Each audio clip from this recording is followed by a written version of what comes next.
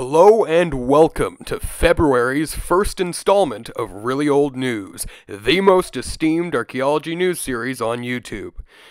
The discoveries made around the world that were announced this week are both particularly grisly and astoundingly grandiose, so let's dive right into them. Human vertebrae threaded onto reed posts dating to the 16th century have recently been found in the Chincha Valley of Peru, located around 200 kilometers south of Lima. This was the location of the aptly named Chincha Kingdom, which existed from around 1000 AD to 1400 AD before eventually being absorbed by their allies, the Inca. These rather eerie vertebrae on posts were discovered by an international research team and were recently published in the journal Antiquity. 192 different vertebrae on posts have been discovered so far, and they were found in and around a local type of large, elaborately built grave meant for multiple individuals. The scholars who published these vertebrae on posts argue for placing the deaths of the individuals whose spines wounded up on them to around 1520 to 1550, and the creation of the posts to around 1550 to 1590. During this time, the Chincha population, now being ruled by the Spanish, experienced marked decline as a result of epidemics and famine. The Spanish also extensively plundered indigenous graves in the Chincha Valley around this time, both in order to extract the silver and gold in them and to erase indigenous religious customs, which led to a lot of the Chincha's mummified ancestors being destroyed. But the discovery of these vertebrae on posts likely reveals that the Chincha highly valued the bodily integrity of their dead, like the ancient Egyptians, and that the looting conducted by the Spanish had corrupted them in some way. As such, threading their spines onto posts was a way of restoring the potency of their formerly corrupted dead.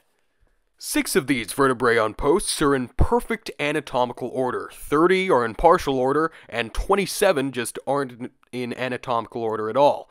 But the spines on each of the posts do appear to correspond with single individuals. Some other Andean cultures are known to have highly valued the bodily integrity of their dead. The Chinchorro culture, for example, thousands of years older than the Chincha and located around 1,000 kilometers south of them, maintained the rigidity of their mummified dead by threading a wooden stick into their vertebrae through their spinal canals. Like with the Chincha vertebrae on posts, the vertebrae in the Chinchorro mummies weren't always in perfect anatomical order, indicating that their external appearance trumped them being put together correctly. The Inca also believed bodily integrity after death was important, evidenced by them deliberately sacrificing young children through non-bloody sacrificial techniques like drowning, strangulation, and burying them alive, because they believed that nothing incomplete should be offered to the sun. And the last Inca emperor, Atahualpa, converted to Christianity in order to avoid being burnt at the stake, which didn't mean that he wasn't killed. Alternatively, however, the vertebrae on posts may have just facilitated the transportation of the remains of individuals who had died away from their communities, and they also may have been trophies, symbols of status and power, representations of certain individuals, or things that would have been displayed as part of ceremonies. I personally think that the first theory I went over seems more plausible, and it's what the authors of the research paper proposed, but who knows. Oddly enough, based on the analysis of teeth samples from 2 crania found within a chulpa, the people these vertebrae on posts belonged to were non-locals from the North Peruvian coast, so maybe this has something to do with the social differences between locals and outsiders in the Chincha Valley at the time. Alternatively, non-local people could have also brought the vertebrae on posts with them to the Chincha Valley. Who knows? Before we move on to our next story, remember to like and subscribe if you want to see me make more content just like this. In other news, a truly staggering 18,000 inscribed pottery sherds, also known as ostraca, have been discovered at the site of the ancient Egyptian city of Athribis. The enormous amount of these ostraca is only comparable to the huge quantities found at the famous ancient village of Deir el-Medina, home to the people who built the tombs in the Valley of the Kings. A temple of Min-Re and Repit at the site, begun by Ptolemy XII, father of Cleopatra, and last added to by the Roman Emperor Hadrian was also being built around this time.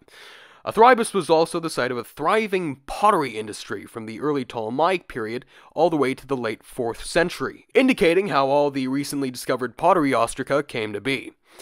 80% of these ostraca are in Demotic, an Egyptian script loosely derived from hieroglyphs, and the second most common language found on these ostraca is Greek. However, ostraca inscribed in hieratic, Coptic, and even Arabic have also been discovered.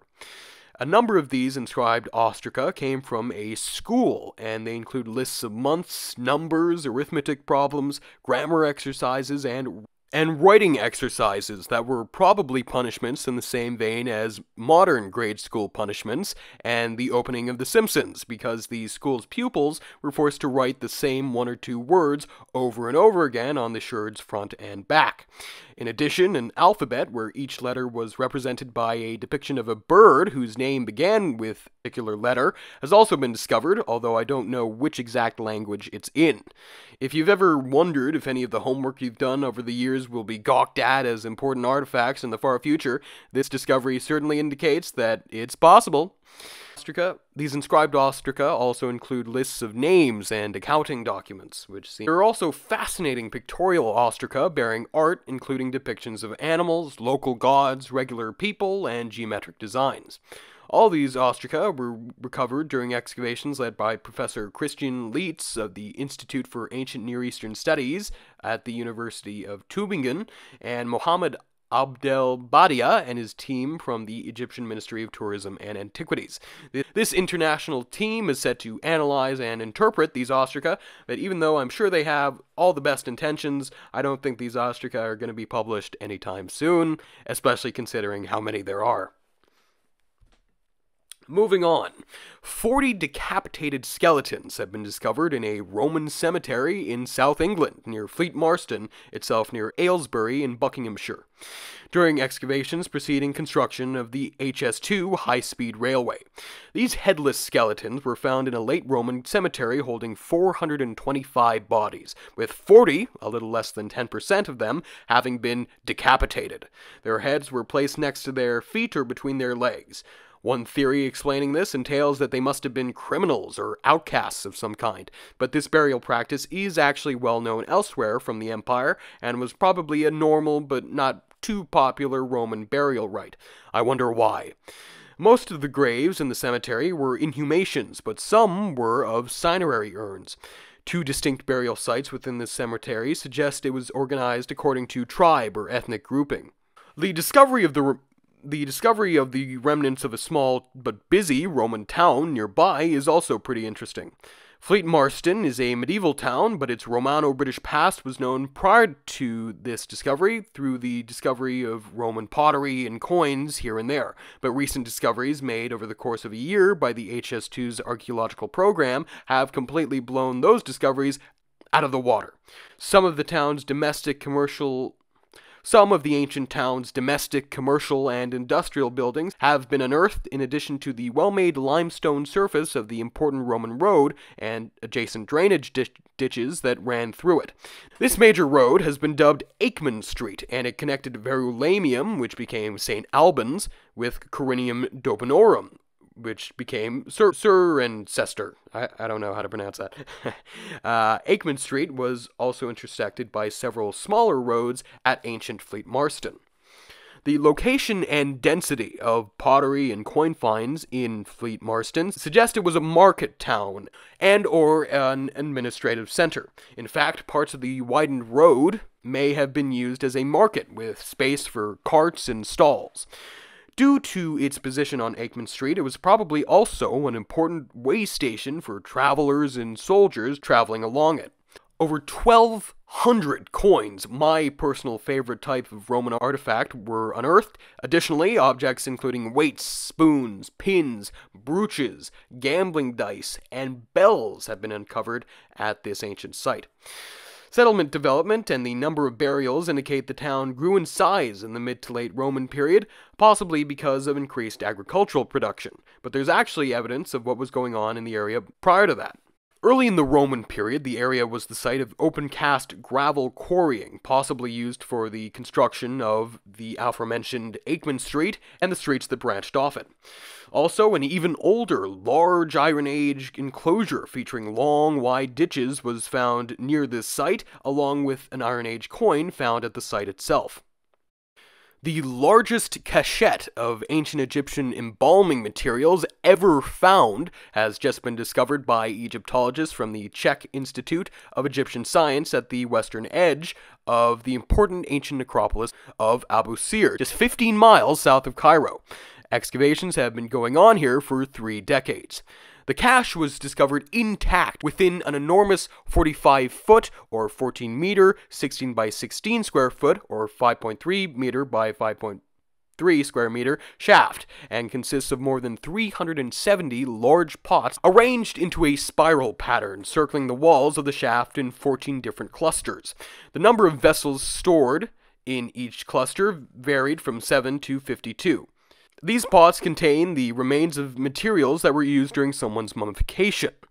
Amongst the top layer of large pots were canopic jars with inscriptions revealing that they belonged to a man, likely a high official, named Wahibre Meri Neith. I'm guessing his name is a reference to the 26th dynasty pharaoh Apries, whose prenomen was Wahibre. Some elites of the period bearing the name Wahibre Meri Neith are known, but it's not known who among them is the Wahibre mentioned here. In addition, the canopic jars also identify Wahibre Meri Neith's mother, the Lady Irtiru, but not his father, oddly enough. The embalming cache has also been dated to the 26th dynasty by the cache's discoverers, and they specifically date it to the 6th century, which was towards the dynasty's end. The burial of materials involved with the mummification of a person was a deliberate throwback to earlier Egyptian traditions, because 26th dynasty Egyptians liked looking back to the good old days. After all, they had just endured being ruled by all sorts of foreigners, Assyrians, Cushites, and Libyans, for centuries. High officials living for a 50-year chunk of time between the late 26th dynasty and the subsequent First Persian period, which I recently did a video on, have been found at this location previously. There's a large shaft right next to the one that's just been discovered that's believed to be Wahibre's actual tomb, and its excavation is planned for later this year. Ancient arms and armor have just been found at the site of the ancient city of Velia, originally known as Hyel, in Campania, southwest Italy.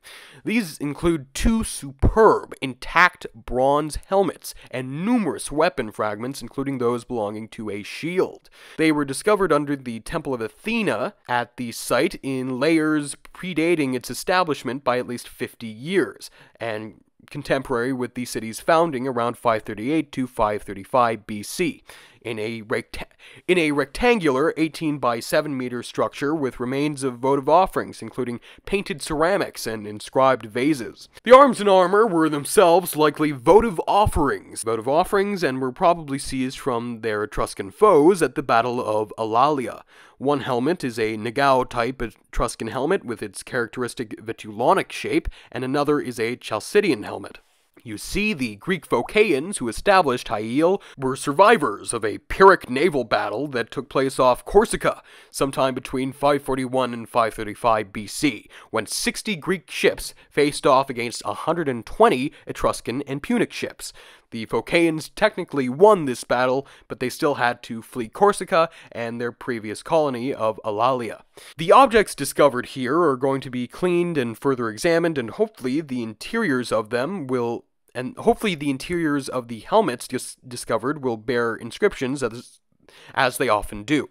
Last, but certainly not least, a truly magnificent 50 square meter or 540 square foot 6th century Byzantine mosaic has just been unearthed at the site of Germanicia Caesarea at modern Kahramanmaraş in southeast Turkey. It depicts an outdoor feast and is jam-packed with beautiful imagery. 3 ladies dancing with crotala, ancient castanets, 2 adorable couples cuddling, a guy with a pan flute, two men in front of a lavishly set table making presentations, a boy happily climbing a fig tree, and a guy on all fours painting or drinking from a crater. Whoever made this was so skilled that they even got the glass vessels on the table to appear almost translucent.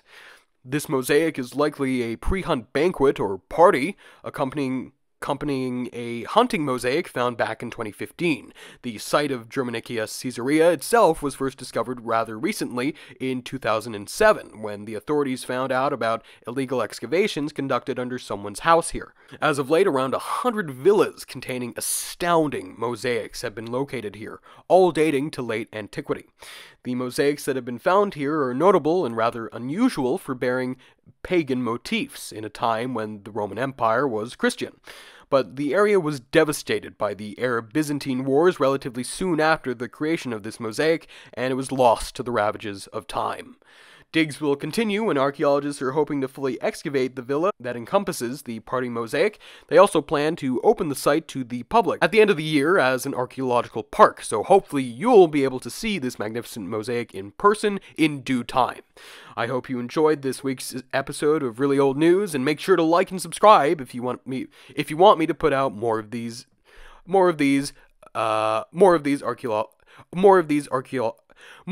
archaeology news series. Goodbye.